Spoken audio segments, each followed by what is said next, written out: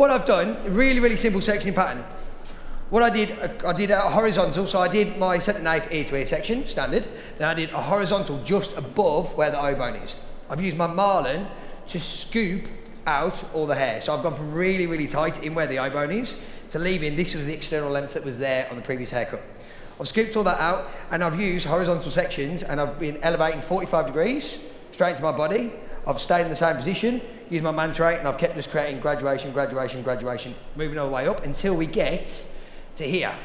Because the head shape changes, my position has to change. So where I've gone from there is from here, I've gone parallel to the hair and I've cut a round shape through the top. And then with the sides, everything's diagonal, pull back. Diagonal, pull back, diagonal, pull back, travelling guideline until they get to the front of the ear, then everything's over-directed. So that's why you've got this looser shape coming through the front.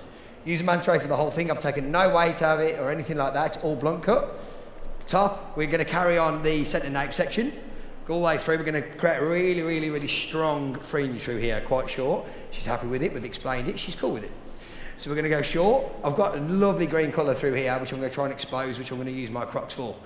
Just to give this line on this side a little bit of a different feel. So it's going to go really tight in and then scoop out to the front. And then I'm going to put a teardrop in it. Here. Oh, really? How'd you do that, Tom? I'll show you, Sam, don't worry. So I'm going to put a teardrop in here, clean all this up, and then it's going to go from real soft shape, real dense and solid, into soft shape again. Cool?